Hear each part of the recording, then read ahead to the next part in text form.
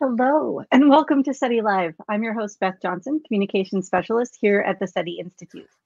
Thank you to our viewers from around the world for joining us. Please let us know where you're watching from, and welcome to listeners on the podcast version of SETI Live, available on most podcast platforms. Phil, oh my gosh, I feel like you don't really need an introduction, but this, of course, everybody should know by now, is Phil Plait, the Bad Astronomer, who has been communicating and correcting space science since the turn of the century. I'm so sorry, but I had to write it that way. There was really no other good way to phrase it. Before then, since the wild 90s, yeah. Yeah, exactly. But you have a new book. So this is your third one, correct?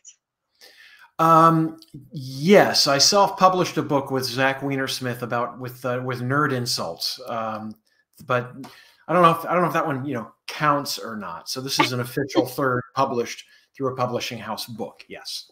All right. So your latest book is Under Alien Skies, which I of course have a copy of. Thank you, Mom and Dad.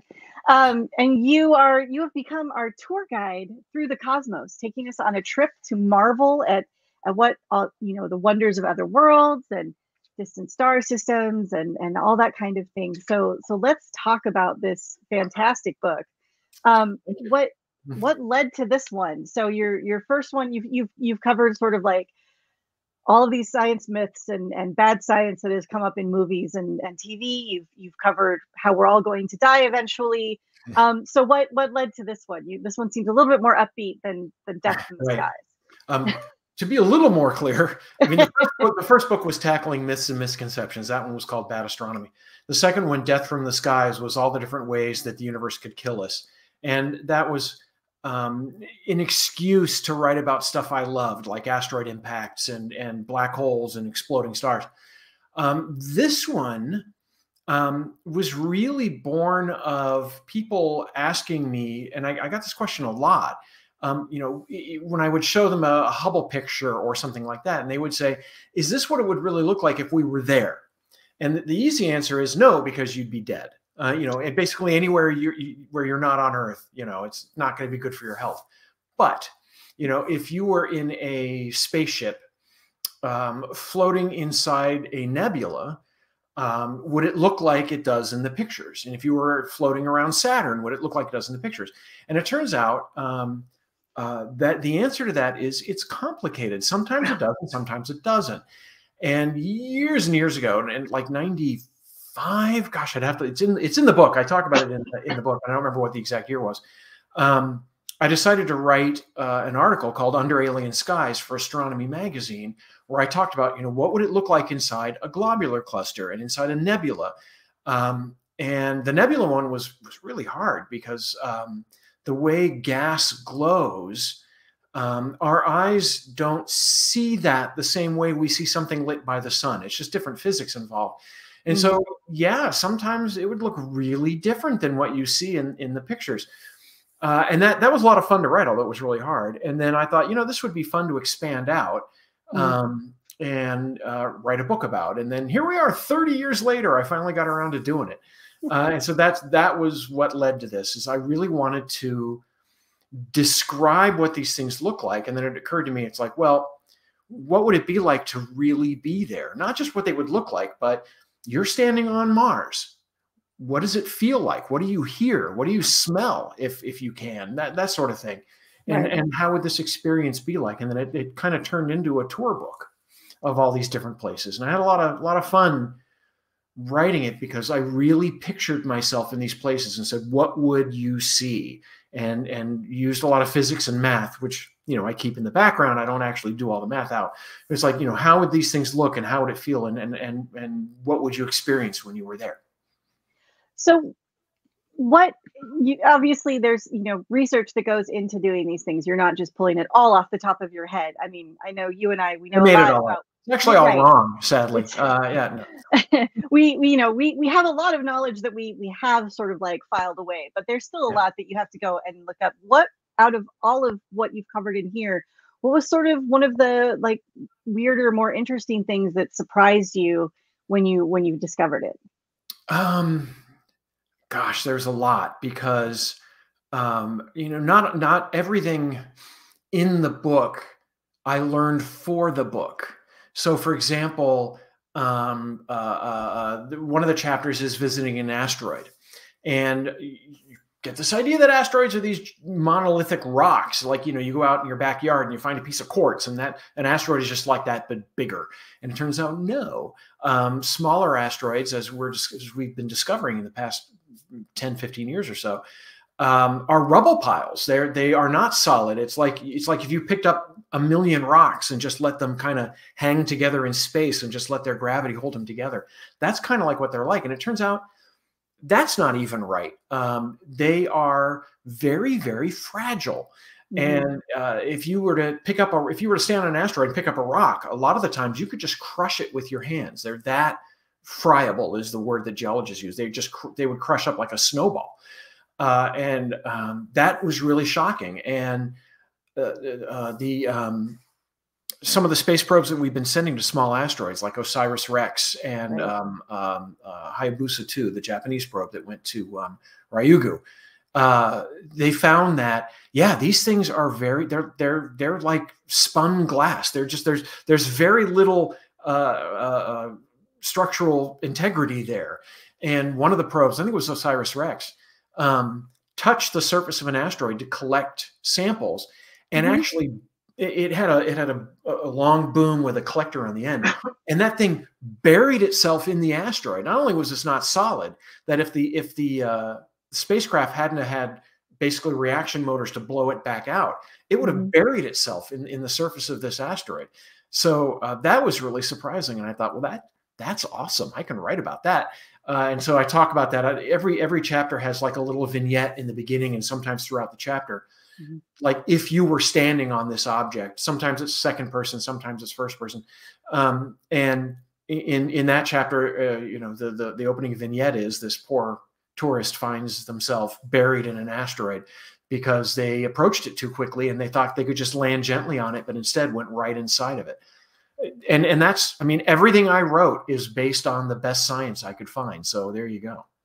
Yeah, and OSIRIS-REx is definitely an interesting one. If I remember rightly, the tag SAM, which is the collector, plunged in about half a meter beyond the surface, and then of course we've had all the other shenanigans with trying to get that sample out. But they got a lot of sample, although it turned out a lot of it was on the outside. Yeah. So 121.6 grams, I believe, is the exact amount, which is a lot. So that's pretty exciting. And it was only approaching at less than walking speed. It was moving really slowly. So it really was like a box of styrofoam packing peanuts. And if you just pushed your hand into it, you'd go right into it. That's kind of like what these asteroids are like. I was part of the team that was working on one of the teams that was working on categorizing the images. So, marking like this is a rock boulder, this is a crater. And it was a lot rockier than any of us expected. So, it was sort of like we expected a smoother surface where it'd be like, oh yeah, here's a perfect place to take a sample. Instead it was, about that. Good luck. Eros, one of the first asteroids seen up close, had some smooth areas in it.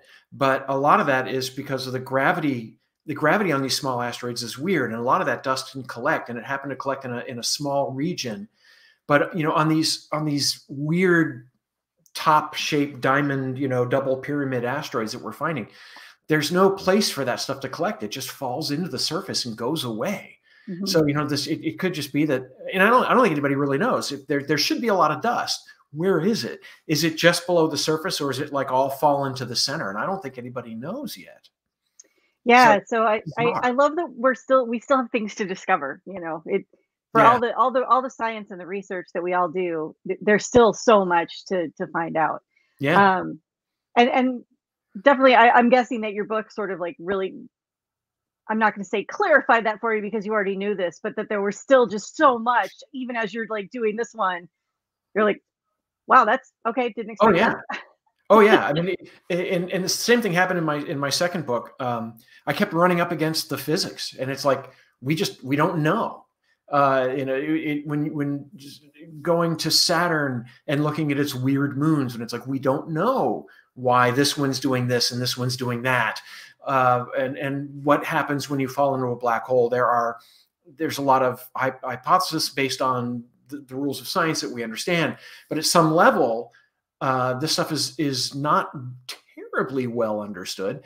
And what I kept finding too, especially about the black hole one, was getting information online was almost impossible. I kept finding tons of contradictory stuff.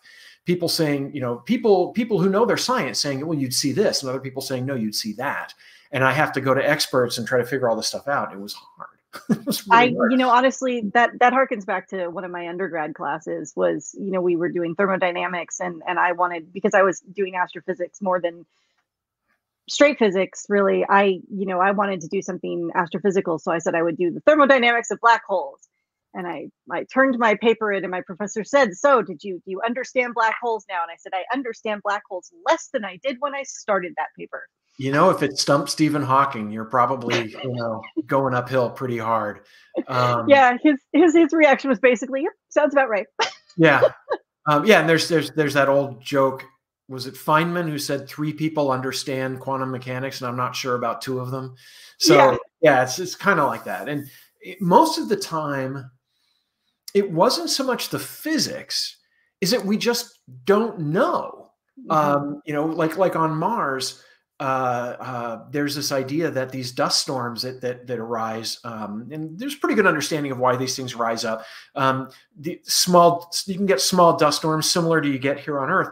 But they can grow and become global. They can envelop the whole planet.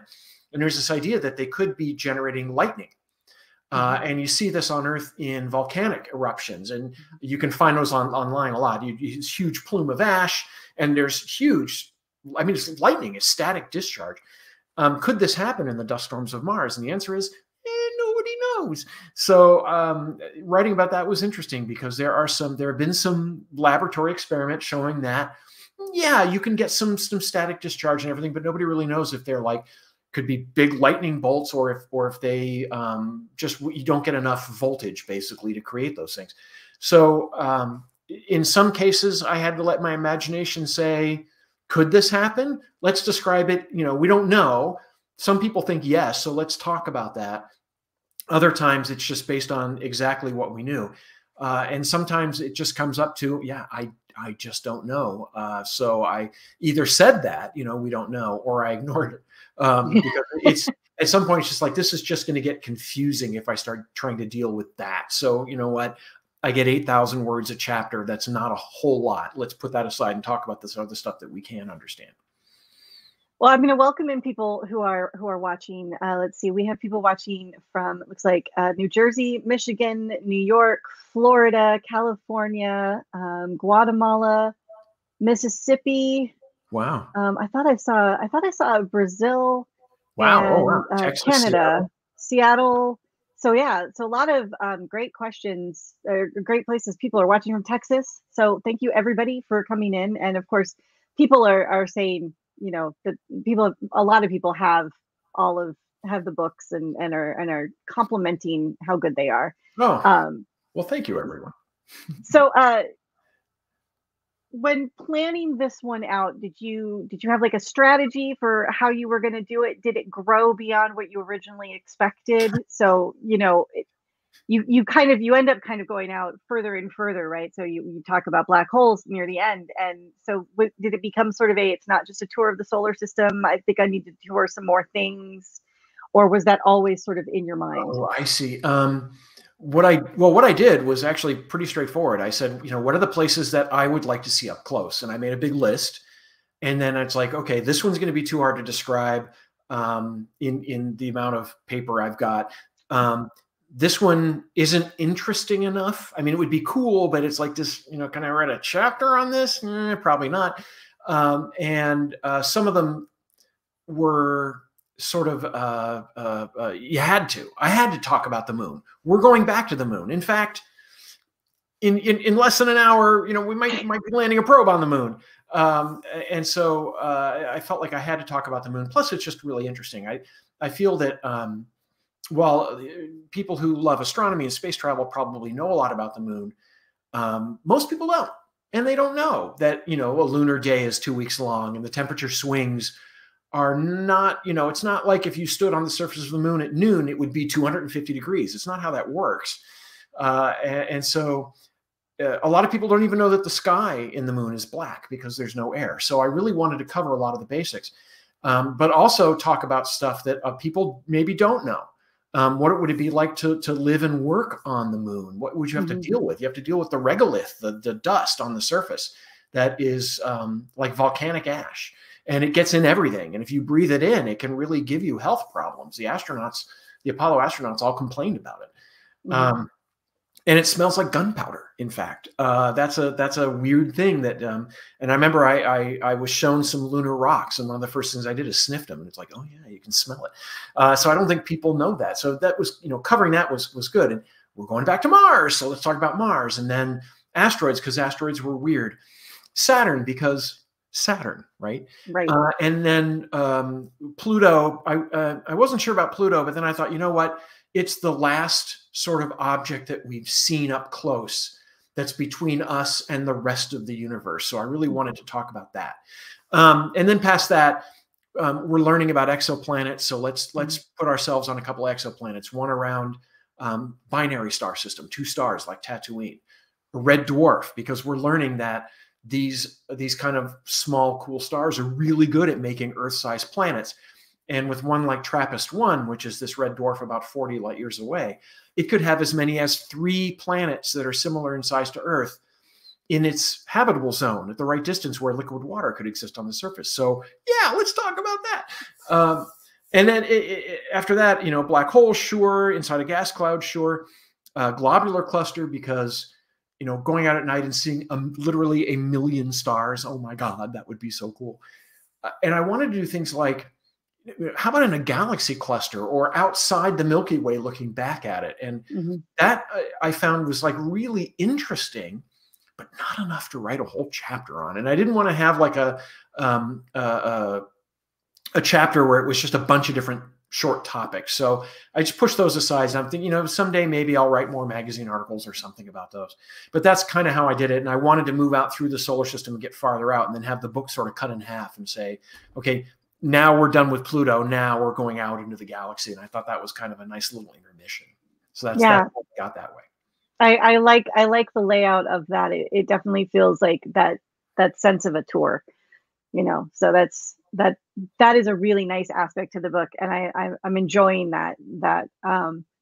So, well, the subtitle is A Sightseer's Guide to the Universe. So I really did want to say, we're going to take a tour of everything that would be fun to see. And that made it a lot easier to write. That turns it in from an encyclopedia entry into something where you are there. And that's what I was going for. When it comes to sort of popularizing space science, what are your guiding principles for it? What makes you, what makes you sit down and say, okay, I want to explain this to people. Here's how I need to do that in a way that is accessible to, the majority of people reading it. Right. That's a really good question, because it's hard to answer because everybody does it differently. But for me, what I think about is what excites me, because if I'm excited and I write in that way, people will get excited. That's just a very straightforward thing. When you talk about, you can watch a documentary on something that you may not think you're interested in, but if the person narrating it or if it's somebody who's hosting it, they're excited about it and they love it and they have a passion for it. That's very engaging. It's very enthralling. So you want to watch. So for me, I want to let that show. And also, I have to think about what people know. If I'm talking about a nebula, do people know what these are? Probably not. They've seen pictures, but they may not know that these are star-forming factories or the leftover debris from an exploding star or something like that. So I have to talk about some of that stuff as well. And sometimes, and I run across this. I write for Scientific American now, and what I'm finding in my monthly opinion pieces is that I have to spend 700 words just setting up what my opinion is. And it's like, okay, an hour and 200 words, here's my opinion, blah, blah, blah, goodbye. So I have to think about that very carefully and balance how much background somebody needs versus, let's talk about the topic. And that can be a really hard thing to do. And I still struggle with that. I've been doing this for, I don't even know how many years. And I still oh, I'm out of words and I haven't gotten to my point yet. Urgh. And I got to go back and edit. Yeah, you are. I have a deep respect for you because you are a very prolific writer. I subscribe to your newsletter, which went from 2 days a week to 3 days a week, and my brain went, how? Like I can't imagine. So what I've done it turned for you a on to long. writing so much? Like how did this become a thing for you? I'm sure there are people who know the stories, but like how did you become such a prolific writer? I, it was a few years ago. Somebody had described me as being prolific, and I was like, what? I've got a friend, Scott Sigler, who cranks out like a novel a year. He writes 500,000 to 750,000 words a year, and his novels are really good. And I'm thinking, that's prolific. I'm writing 900 words a day or something like that. And it doesn't seem like that much. And then I thought, oh, but I've been doing this since 1998 or something. It's like, oh yeah, that's a lot of words. When it's your full-time job, I mean, that's what you do. You sit down and you write. And a lot of the times, like just before we started here, some news came out that they've found really good evidence of a neutron star in the center of the supernova 1987A debris. This is a star that blew up and the light reached us in 1987. And I studied that object for my PhD. And I've written about it about a bazillion times. And you could wake me up out of a cold sleep and throw me on stage and say, give us 30 straight minutes, type 30 on 87A. I'd be like, no sweat. The hard part would be you'd have to drag me off stage. So, in an hour, I wrote 1,000 words on this. Now, I don't know if they're good words. I have to look at it again tomorrow and edit it. But in some cases like that, it's super easy. And I read the paper and it's like, oh, sure. I knew all that. Other times, it can take me all day to write 500 words because I don't understand this topic. I write about sometimes quantum mechanics or geology or some things that just interest me, but that maybe I don't have a huge amount of knowledge. And so I'm reading papers and going to Wikipedia and checking all these references. And then at the end of the day, it's like, I've written 300 words on this. Oh, crap, I got to get rolling. So, sometimes it works and sometimes it doesn't. And in the end, I don't find writing that many words that hard. Some people do. And I get that. So yeah, I mean, writing is hard for some people and not for others. It's like anything else. I cannot focus for very long. I wouldn't say I have ADHD, but after an hour, I've got to get up and go out and do something and check, social media or whatever. So you just have to find that balance and do what you're good at. That's what I tell people. It may not be writing. Maybe it's speaking. Maybe it's recording music. Maybe it's raking leaves. I don't know. But, most people have something that they can sit down and do or stand up and do or whatever. And writing is no different. So, I don't know if that's an explanation. I write a lot because I'm good at writing a lot. I don't know if that sounds egotistical, but in the end, I mean, that's kind of what it is. I enjoy it, and it turns out I'm okay at it. So I can do it.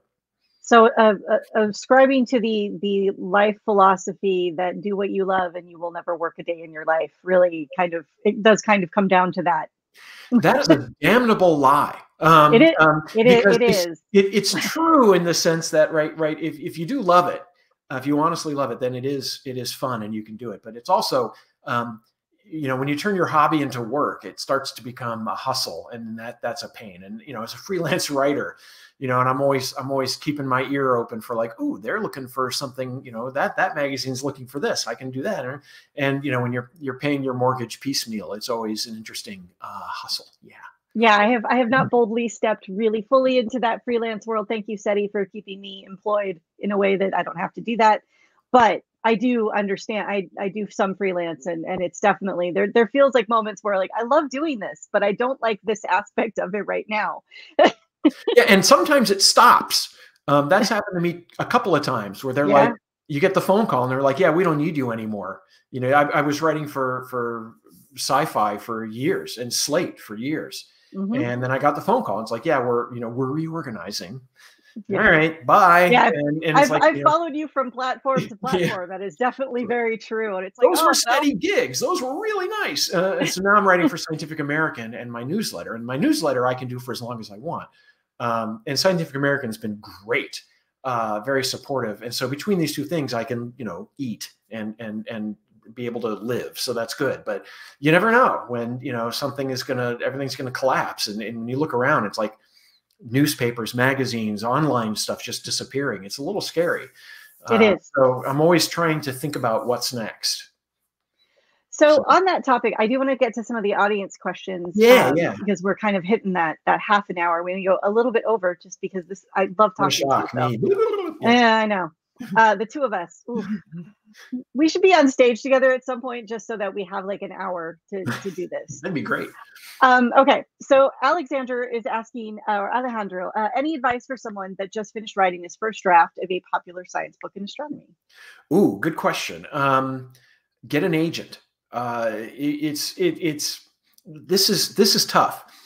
A publisher probably will not look at something unless you have either you're a known quantity, like you've written a lot of magazine articles or you've done a lot of other stuff like that, or you have an agent. And back in the day when I was publishing my first book, I was pretty methodical about it. I said, you know what, I've got an idea for a book and it's a good idea, but nobody knows who I am. And so nobody's going to buy this. So I wrote magazine articles. I volunteered to write for Astronomy magazine. I wrote for Sky and Telescope and got my name out there.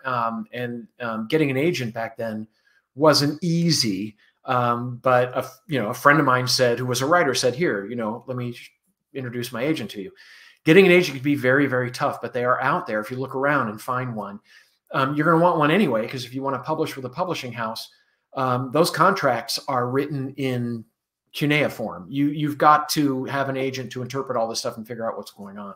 So that's what I would say is go out there, look people up, find somebody, go talk to science communicators who've written books, find out if their agents are looking for people, and see if you can interest them in your writing and go from there. And you mentioned that you have self-published, that you and Zach, who I got to talk to last month, his book's City on Mars, his and Kelly's books. Great. Yeah, it's also like this. My desk has become this. Like, yes. I just have these everywhere. I was involved with some of the work that they did in there, and they make fun of me a lot in that book. So there you go. It's all with love. So what are your, Alejandro, had a follow-up of like, what are your thoughts on self-publishing? Like, what was the difference there for you? Did it make a difference? If you're going to self-publish with somebody who has an audience 10 times larger than yours. Zach Weinersmith does Saturday Morning Breakfast Cereal, which is literally one of the most popular web comics out there. So his audience was immense. And so it was his idea. And I basically approached him and said, this is a book. And so we were like, yeah. So we each wrote a bunch of nerd insults. And he knew people. He had self-published before, so he kind of knew what to do. I might do that again, but there's a when you publish with a real publishing house like W.W. Norton, like I just did. Mm-hmm. They have staff, they have editors, they can promote this, and they pay you up front, which is very nice. They say, we're going to pay you this much total. They chop it up into 4 payments, one when you sign the contract, one when you submit the manuscript, one when the hardcover is published, and then one usually a year later if they're going to do a paperback or whatever. So, that you get it right up front. If you self-publish, you have to do everything first. And then you get out there. And if you don't have, a machine, a publicity machine, or a big footprint out there, it can be tough to get that out there. So, on the other hand, I had to pitch 3 different things to my last publisher before they bit on Under Alien Skies. They didn't like my first couple of ideas, which I think would be great books, but it's just not right for that publishing house. They tend to do, I don't want to say higher level, but more not like sort of jokey. I have a jokey kind of silly book I want to write, and that's not their style. So I may still self-publish that one of these days. I don't know. We'll see. But it depends. There are a lot of different ways to do that. Some people publish them in segments, and you can put them in a newsletter or online or on a website or whatever like that. And then once you're done, you put them all together and sell it all together as a book. There are a million different ways to do this, and there's tons of information online to figure that out. So look it up. You'll find it. I kind of want to jump into this one a little bit, not necessarily specifically. So, Ungimmicked is asking what would be the impact of discovering microbial life in our solar system, and also as a part of that, for you, what is a potential astronomical scientific discovery that excites you right now? Like, what are you excited about that is being done as far as all of this is going? About microbial life, it depends. If it's like the proto-molecule in The Expanse, that would be terrifying and bad. If you've read those books or watched the TV show, very bad. But more realistically, yeah, if we find, quote unquote, simple life forms on Mars or under the surface of Europa, Enceladus, or even on a comet where we know that there are the precursors of life, amino acids and sugars and alcohols that you kind of need, all this organic material to make life. It would be huge, because what happens is you've cracked the door open on SETI. We don't know how rare life is. It seems like life arose on Earth really easily. Basically our planet had barely cooled off before life popped up. And so it seems like maybe life is easy to arise. But we don't know. If there had been a little more chlorine on Earth, or the sun had been a little more hot in the UV or something, maybe that wouldn't work. Maybe it would. The problem is we're whistling in the dark here without another example. So finding evidence of life anywhere else in the solar system would be great, because it shows that you don't need Earth-like conditions necessarily. Mars was fairly Earth-like 3 billion years ago, like Earth is now. So if we find life on Mars, it'd be like, well, that's fantastic. That's amazing. But it maybe doesn't answer that question as thoroughly as I would be happy with. And if we found it on a comet or, in the atmosphere of Venus, then you're talking. Now it's like, oh, now we've got a compare and contrast situation going on. And maybe we can find evidence of life on exoplanets by looking for biosignatures in their atmosphere, although the science on that is still fairly preliminary. It's just like methane on Mars or a lot of these other things. Geological processes can create a lot of stuff that looks like life. Phosphine in Venus's atmosphere. That was a big foo-fara about that a few years ago. And now it's like, well, it's not even sure they found phosphine, and if they did, it could be volcanic. So that's tough. But again, that's sort of the big one. If we find life in our solar system, that door gets cracked open. If we find it someplace else, boom, door's wide open. And that sort of divides human history into the time we were alone and the time we're not. So it's a big deal. And obviously, me being at SETI, it's a thing I hugely hope for. And I'm also very excited about the research being done into Haitian worlds, and seeing, that there's potential there as well, and that we may actually have found something, but we'll see. We'll wait. We have to wait and see. Astronomy is a very big wait and see field. Yeah, it's not going to be like, some astronaut stumbles on moss on Mars. It could be that life is so strange that we don't even recognize it at first. And so the second part of that question is what excites me right now, and the answer is everything. I like everything going on in astronomy. I get happy about, but I still am just thrilled about exoplanets. This is a field that did not exist when I was in grad school for my first few years. And then the first planets were found right around the time I was starting to work on my PhD. So that was pretty amazing. And I've been able to watch this field evolve and turn into what it is today, which is incredible. And the kind of things that we can do now are science fiction compared to what I would have thought 30 years ago. And so it's pretty amazing. And it's like, what are we going to do next? What are they going to be able to say? Oh, we can do this and this and this. And it just will blow your mind. So that's the overlap between looking for life and just, we have to find planets first, kind of, to do that. So every day I could do nothing but write about exoplanets and be thrilled, be happy.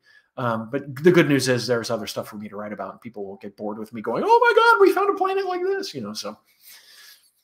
I do love how we have gone when it comes to exoplanet research from, oh my gosh, an exoplanet, oh my gosh, another exoplanet, oh look at an exoplanet, to, okay, like, yeah, there's like almost 6,000 exoplanets, but this one is weird. Yeah.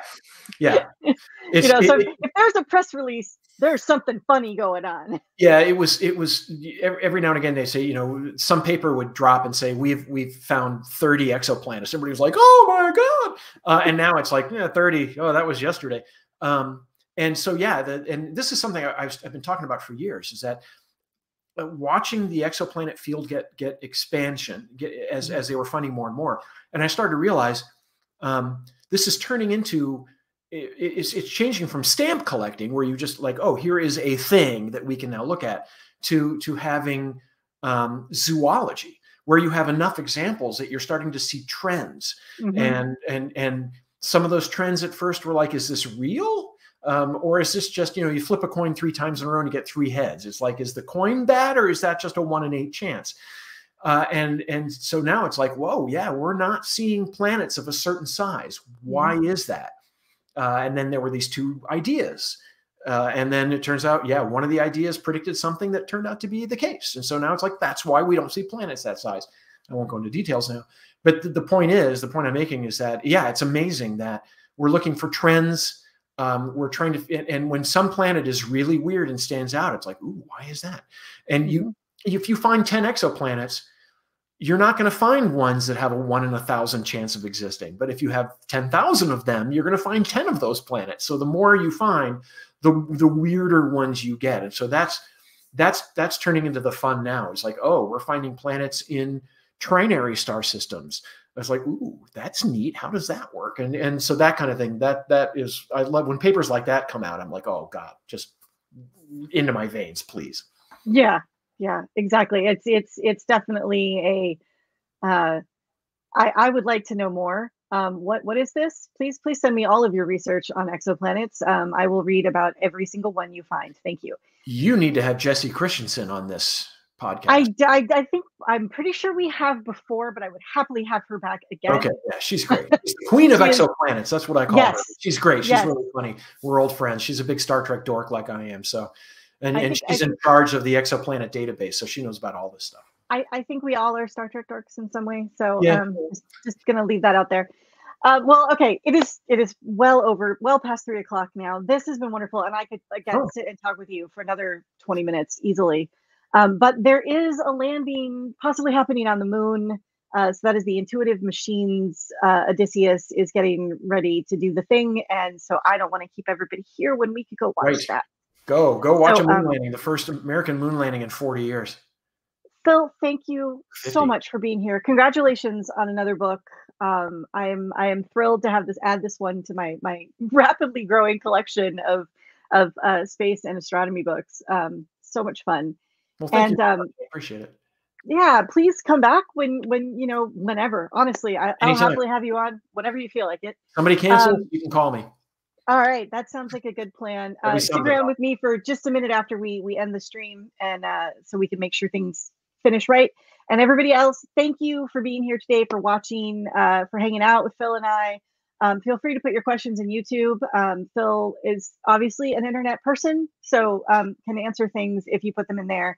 I know we didn't get to all of the questions. There's some really fun ones going on here, but feel free to do that. And we will be back next week. I will be talking to Ariel Grykowski about citizen science and comets. So we're going to talk about some new unistellar stuff going on. And yeah, we've got some cool things happening. I'm still trying to work on getting the mission director for Intuitive Machines, hopefully sometime in the next month. We'll see. And Phil, good luck and congrats on the move. Congrats on the book. And we'll see everybody next week. Take care, everyone. All right. Thanks, everybody.